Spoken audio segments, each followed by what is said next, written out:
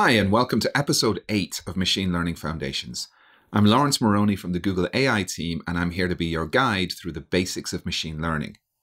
Up to now, you've learned how machine learning works and explored examples in computer vision by doing image classification, including understanding concepts such as convolutional neural networks for feature identification and image augmentation to avoid overfitting, making your networks that little bit smarter. We're now going to switch gears and we'll take a look at natural language processing. In this video, we'll take a look at how a computer can represent language, and that's words and sentences, in a numeric format that can then later be used to train neural networks.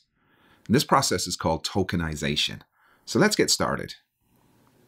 Consider this word. It's the English word listen, and it consists of 6 letters.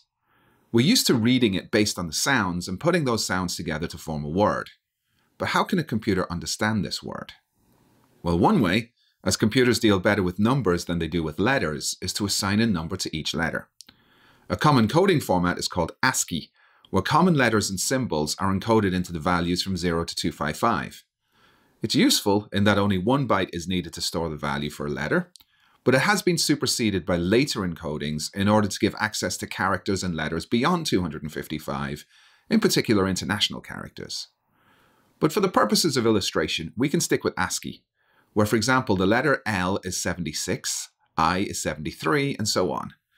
So we now have the word listen encoded into 6 bytes, 1 for each letter.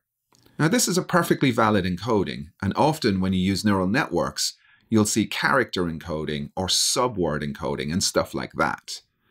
They lead to things being a little bit more complicated.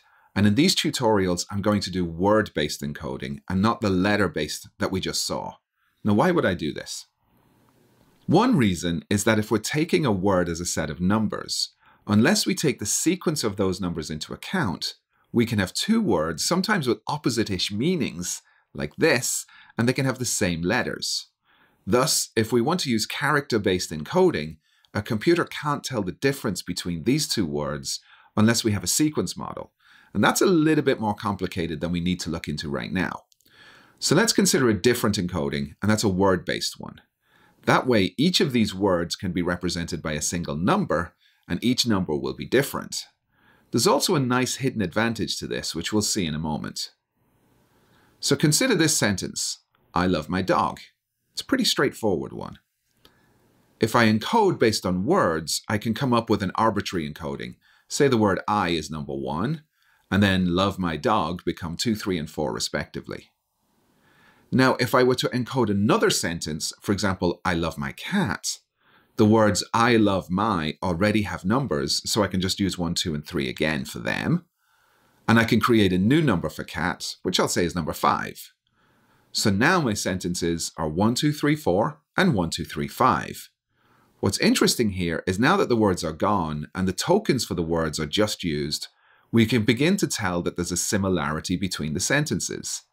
So maybe we're beginning to get a glimpse at what it might look like to have sentences turned into numbers, yet maintain some kind of meaning. The process I just outlined is called tokenization, and it's an inherent part of doing natural language processing, or NLP. TensorFlow gives you APIs that help you to achieve this very simply. We'll take a look at them next. Here's all the code that you would need to tokenize the sentences I showed earlier. We can break it down and go through it line by line. The Tokenizer tools are part of the TensorFlow Keras libraries, and they're in the pre-processing namespace, so make sure you import these. I'm going to hard code the sentences into an array. Now, while this is a super simple corpus, there's just 2 sentences and 5 unique words, this design pattern can work for much bigger sets of data. You'll soon be working with tens of thousands of sentences with thousands of unique words. And it's all pretty much the same code. So don't worry right now if this looks a little bit too simplistic. You can then create a tokenizer with a lowercase t by simply creating an instance of the tokenizer, uppercase T, and initializing that with parameters. One of these is the numWords parameter, which specifies the maximum number of words that you want to care about. There's only 5 unique words here, so it doesn't really make a difference, but with larger sets of text it can. You'll commonly encounter bodies of text with many thousands of unique words in them, and lots of these words may be only used once or twice.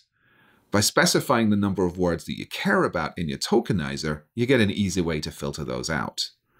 The tokenizer is smart enough to assign tokens to words based on how commonly used they are in the corpus. So the most common word will be at index 1, the next common word will be at index 2, etc., etc. To get the tokenizer to do its job, you can fit it on texts and pass it your corpus of text. In this case, it's our simple array of sentences. To see the word index that the tokenizer created, you can just get the word index property. This will give you a set of name-value pairs where the name is the word and the value is the token for that word. And then you can just print this to inspect it. When you print it out, it won't necessarily be in any order, but keep an eye on the values. Like I said earlier, the most common words will be the lowest index. And in this set, I love my appears twice, while dog and cat both appear once. So I love my are the lower indexed words, 1, 2, and 3, and dog and cat are the higher indexed ones, 4 and 5.